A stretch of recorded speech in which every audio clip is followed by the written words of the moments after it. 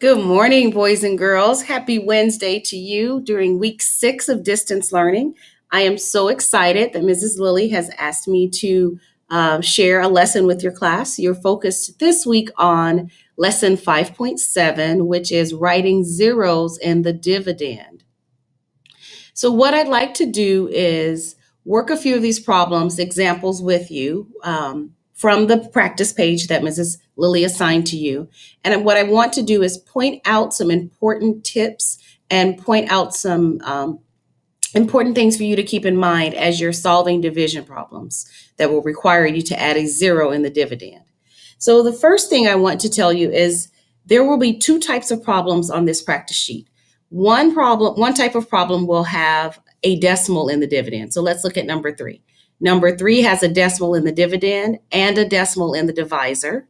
And number 4 has a decimal in the divisor. So some of the problems will require you to do calculations with decimals.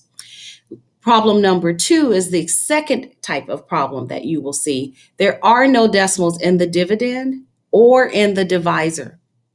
So the divisor is 25, the dividend is 405. But what we want to point out is when you are completing the division steps, there may be a need to add a zero, and that is when you will include the decimal in the dividend.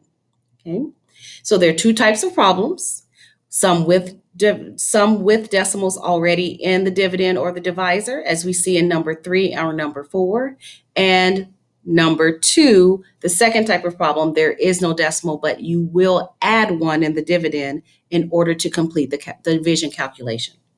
So they provided an example for us for number 1. As you can see, there is a decimal in the dividend.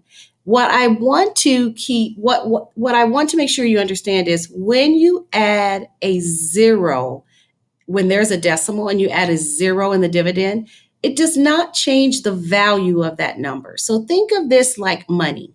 So this would be $23.70.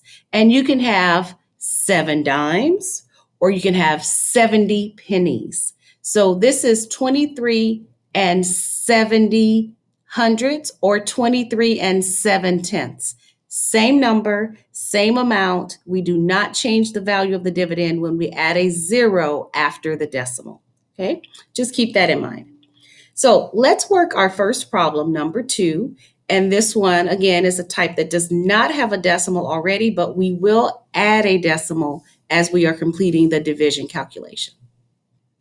So the first step is to figure out how many times 25 can go into 40. So, of course, 25 cannot go into 4, so we move over to the next digit and we have 40. And that is 1 time. And then 1 times 25 is 25. And then, of course, we subtract and we get 15. We bring down the 5 from the dividend and we have 155. How many times does 25 go into 155? I'm going to pause and let you complete that calculation.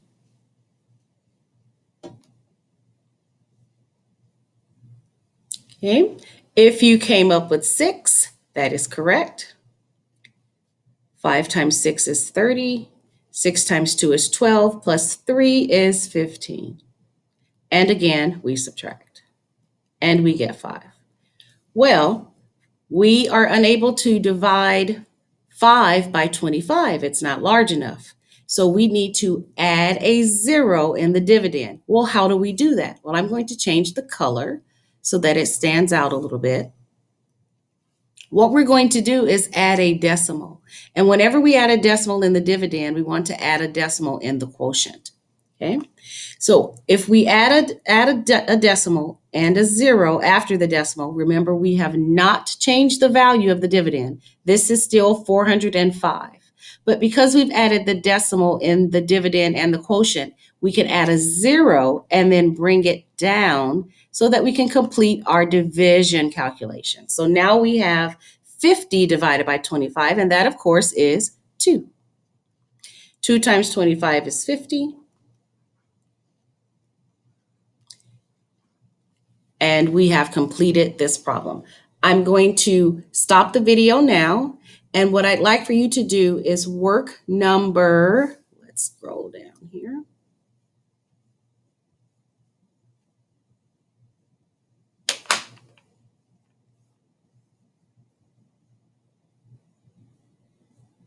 I believe it's number 8. So practice solving number 8, and I'll check back in with you in a moment.